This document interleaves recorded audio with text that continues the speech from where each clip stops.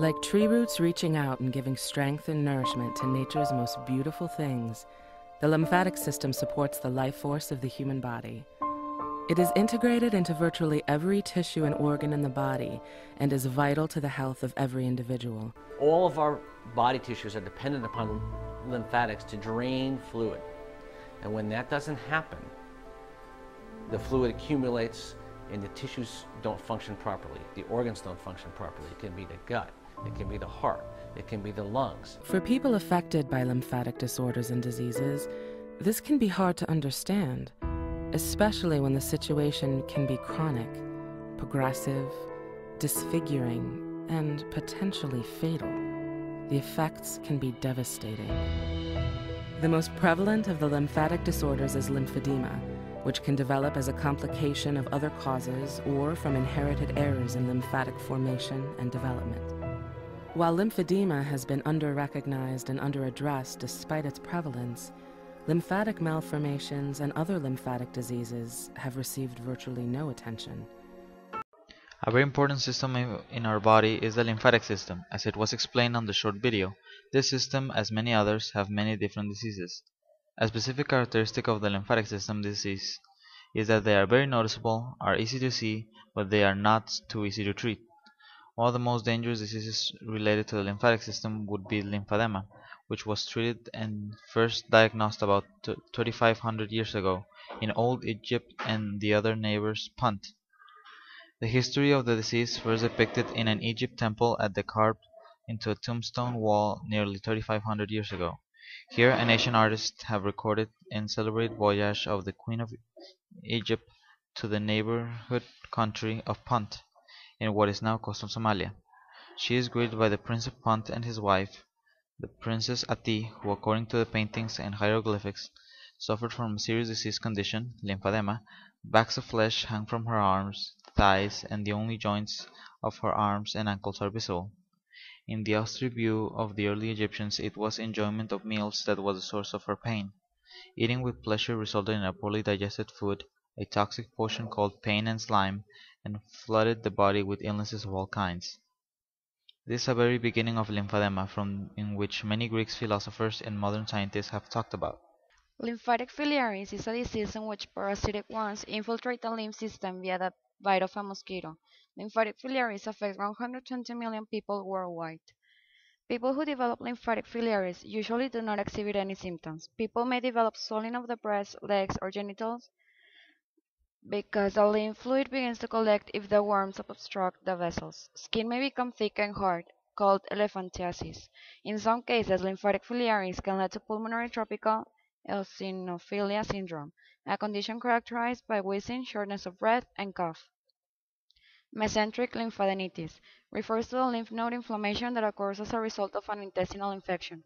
Symptoms of mesenteric lymphadenitis include stomach pain that is located in the lower right side of the stomach, a fever, nausea, vomiting, diarrhea, and fatigue. This disease affects children and adolescents and may be mistaken for appendicitis because it presents similarly to mesenteric lymphadenitis. Castleman diseases. There are two main types of Castleman diseases, localized and multicentric. Localized Castleman disease affects only one set of lymph nodes. Specifically, it affects the lymph nodes of the stomach and the chest. Stomach pain or pressure and trouble breathing are some symptoms. Multicentric Castleman disease affects greater than one region of lymph nodes, as well as lymphoid-containing organs such as the spleen. Symptoms of this disease include fevers, weight loss, sweating, night sweats, and fatigue. Multicentric Castleman disease can also cause numbness and weakness that result because of nerve damage. Lymphangiomas are uncommon congenital malformations of the lymphatic system that involve the skin and subcutaneous tissues. Lymphangiomas can occur anywhere in the skin and the mucous membranes. In the case of lymphangiomas circumscriptum, the underlying lesions constitute abnormal dilated lymph vessels involving the upper part of the dermis. Lymphangioliomyomatosis affects women only. It mainly involves the lungs where, as its name suggests, it is characterized by progressive hemoptysis, pneumothorax, and callous pleural effusions, and runs a variable course culminating usually in respiratory failure.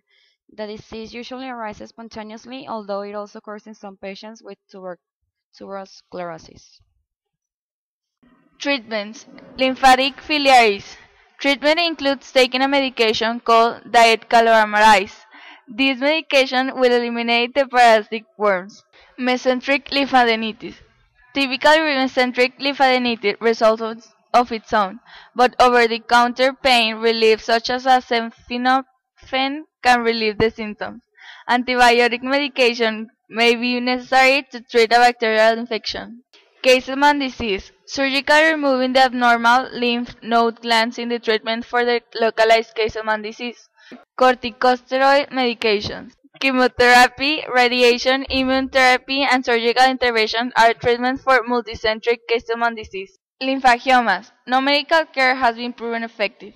Lymphangioma is not responsive to radiation therapy or steroids. However, propranolol represents a potential new option which may be of benefit.